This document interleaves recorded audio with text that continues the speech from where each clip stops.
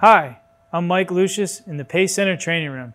In the next video, we'll go over the step-by-step basics of developing a thermal profile for both the removal and installation of a surface mount component using our IR3100 and IR4100 infrared BGA Rework systems.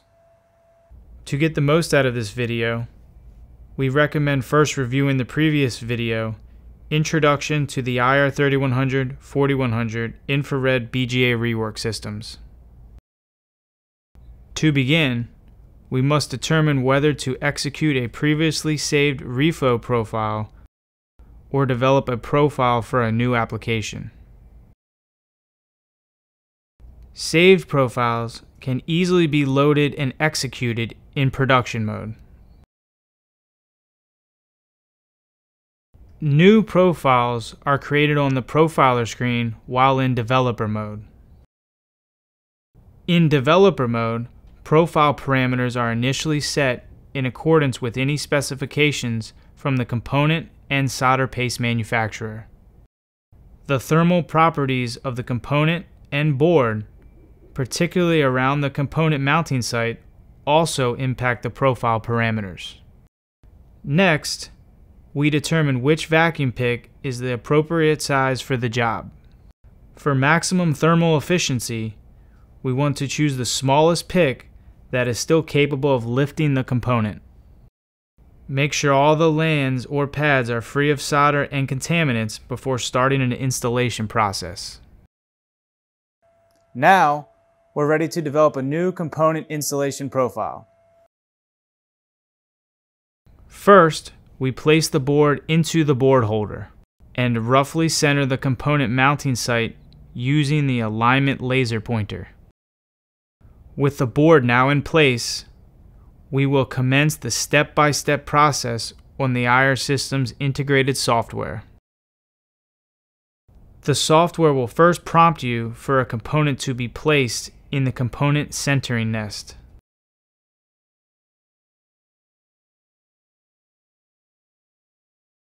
Once the component is lifted from the nest, if using the flux dip option, a prompt to replace the centering nest with the flux dip tray appears.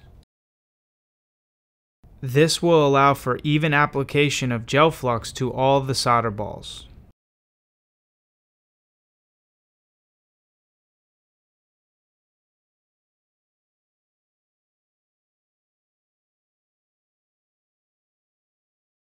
Once complete, the component is displayed through the IR's vision overlay system.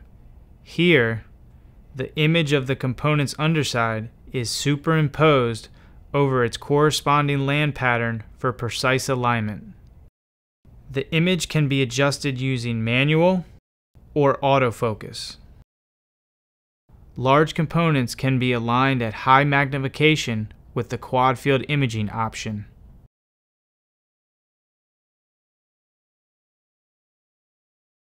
Next, align the component to the land pattern in theta, Y, and X. When complete, the component is lowered and placed on the board. Aim the laser pointer from the IR pyrometer adjacent to the land pattern on the board so it will sense both the component and the PCB.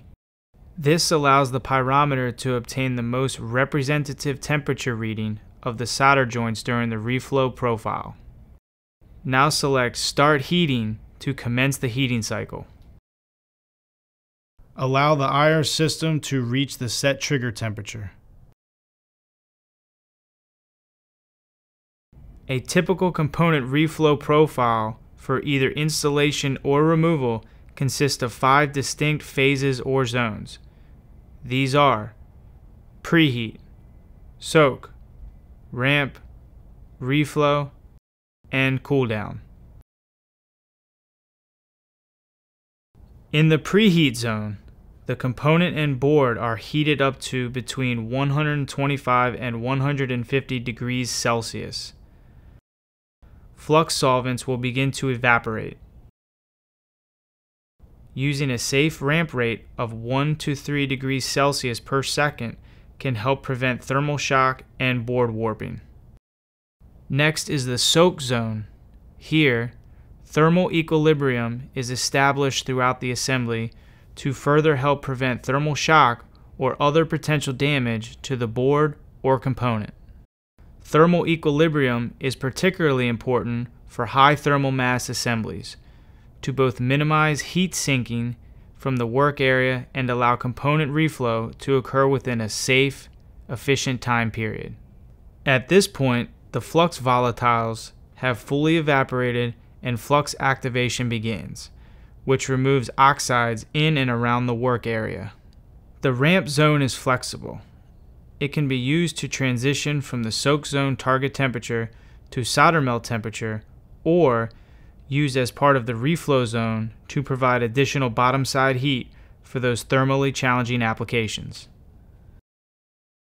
Alternatively, if increased thermal delivery from the bottom heater is needed, it can be brought closer to the board as the bottom side components will allow.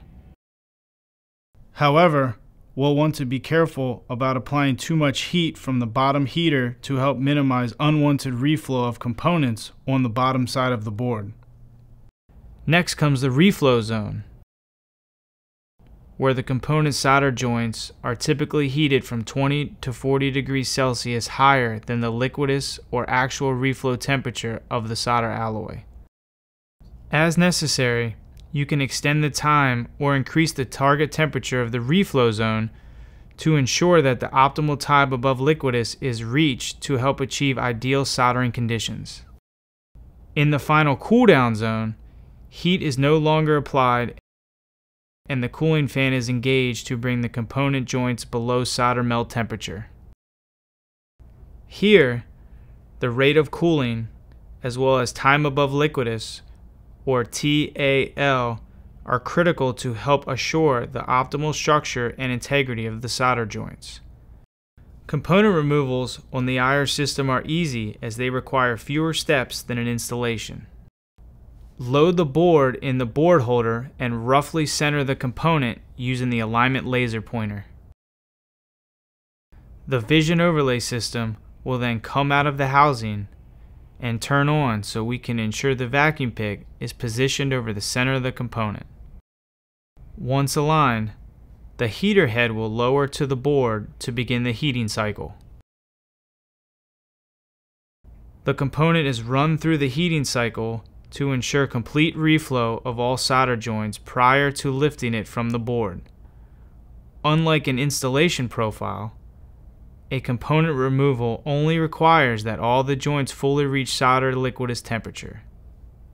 With 10 seconds remaining in the reflow zone, if auto removal is selected, the vacuum pick will lower onto the component and engage. Vacuum is then initiated at the end of the reflow stage and the component is lifted from the board. For removal of components which may not be perfectly perpendicular to the pick and not form a tight vacuum seal, try using the micro pick with the flexible vacuum cup. Alternatively, the pick vac can be used to lift the component manually from the board after reflow is achieved. After the component is lifted, the cooling fan will engage and the cooling zone should be allowed to complete before safely removing the board from the board holder. In either an installation or removal profile, the IR system's unique Sodr-Cam allows you to view the exact moment of solder reflow. With the ability to take and save pictures for further analysis, this feature can greatly assist with profile development or process verification during production runs. In the IR 3100 and 4100 companion guide, which you will find in the training and support section of the PACE Worldwide website, we'll explore advanced features and application tips to help you get the most out of your IR 3100 or 4100 system. For more information on the IR 3100 and 4100 systems, please visit us at paceworldwide.com.